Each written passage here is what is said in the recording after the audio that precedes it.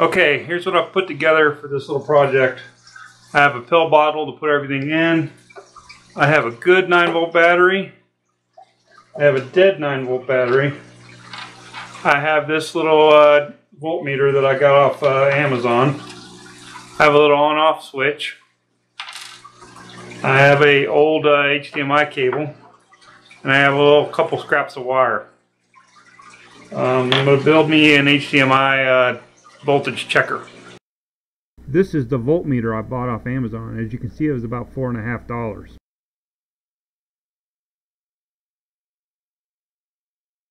We're also going to need some basic hand tools, wire strippers, wire cutters, soldering iron, solder, maybe some pliers, and some screwdrivers and stuff.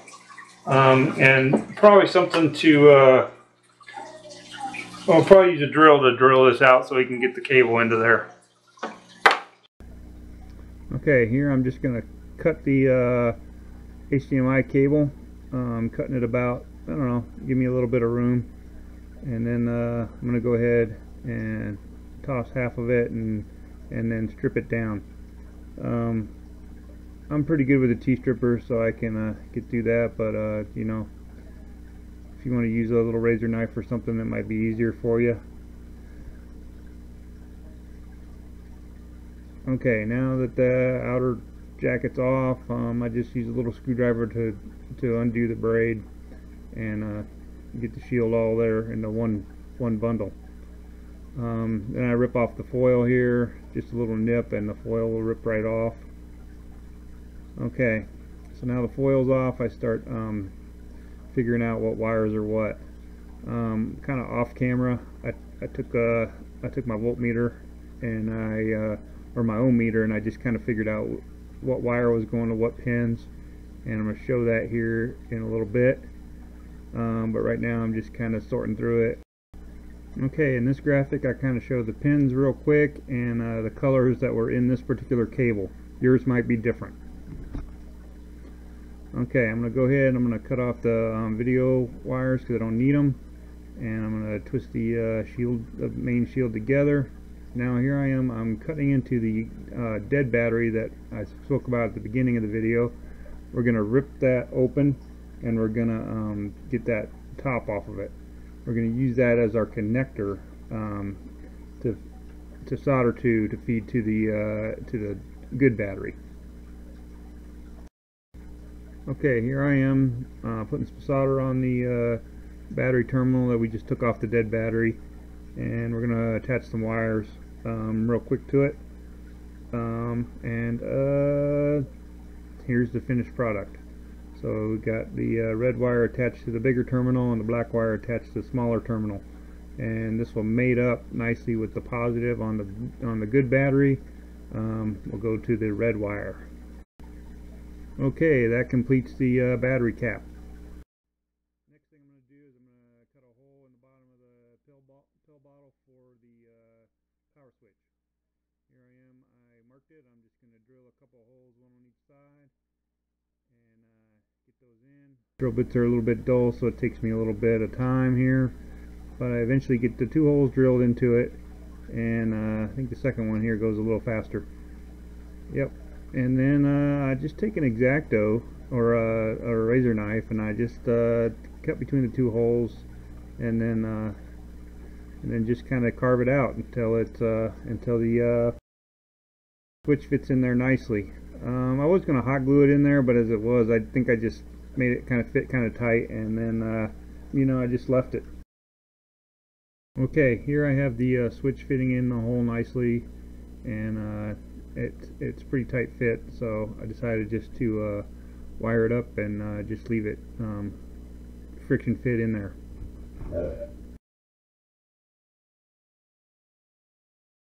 Okay, here I am. I'm drilling the hole for the HDMI cable to go into the pill bottle.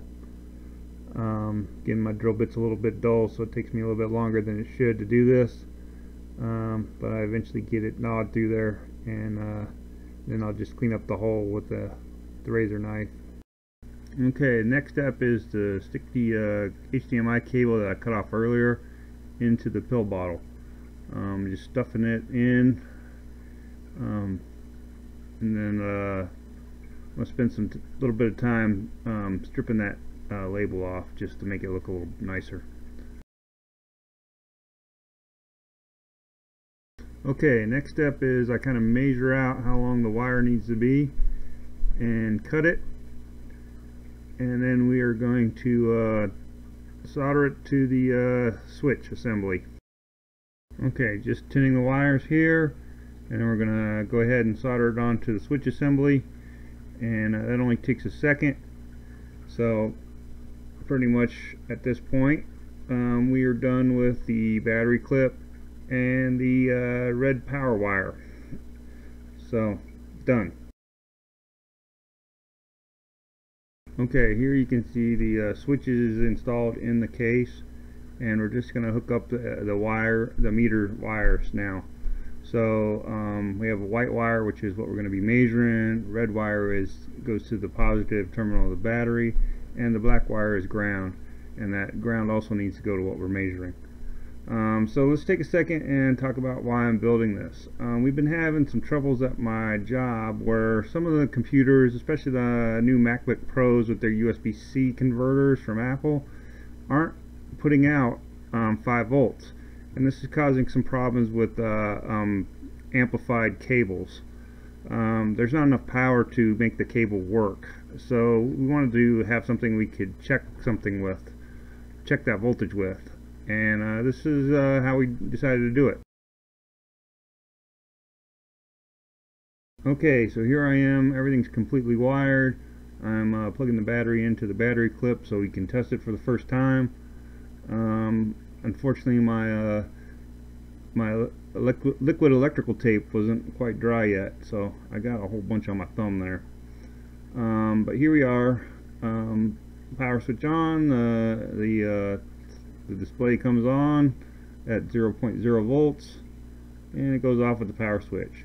So here's a Sony Blu-ray, and I'm just going to plug it into this HDMI port here, and we'll see what our voltage is going to be, and we'll see how that looks. So there we go. The Sony Blu-ray player passes the test with a rock solid 5.0 volts, which is what it's supposed to be, 5.0 volts.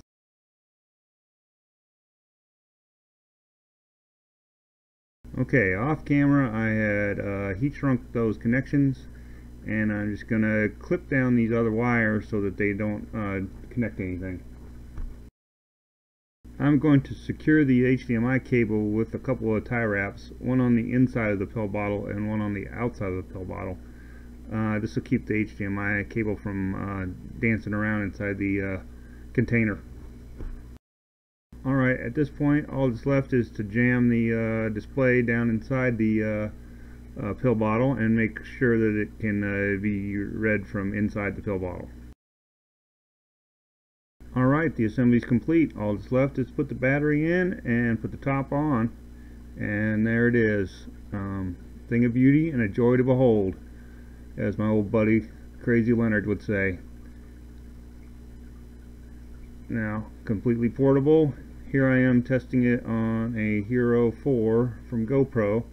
We'll see with this little mini HDMI to HDMI adapter, we'll see if the GoPro puts out 5 volts like it should.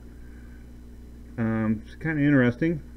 I did this test a couple times, and when the GoPro's not powered on, it does not put out any voltage, of course, to keep the battery from dying if you have a HDMI cable plugged into it. But as you'll see here, with the GoPro on, it is 5 volts, as you would expect.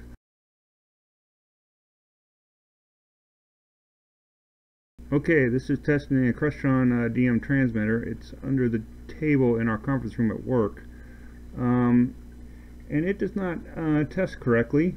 I have a feeling it's because of the HDMI configuration, the cables we have that connect the transmitter to this port on the table box. I think they're dropping too much power. Next, I tested my LENOVO dock at my work, just to see if the dock put out different voltage than the actual computer did. and as you can see here, it tested I think 4.9 volts. Let's see, which is you know, 4.9, that's close enough to 5 to be solid. The next test I did was just the laptop off the dock, and I think it tested better. It tested right at 5, which is, you know, fine.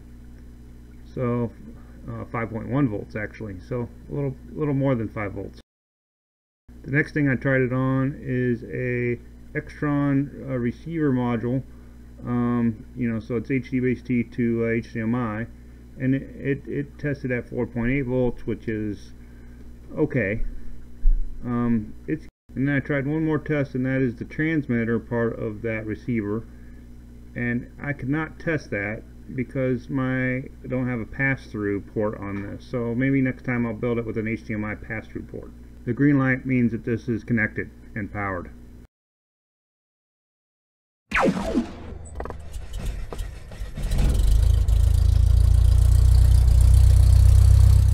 Hi, Brad here. I just wanted to take a second and personally thank you for watching my video.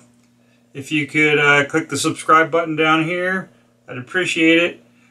I also selected another follow-up video for you up here, and if you could give me a like, I'd really appreciate it. Thanks a lot. Talk to you later.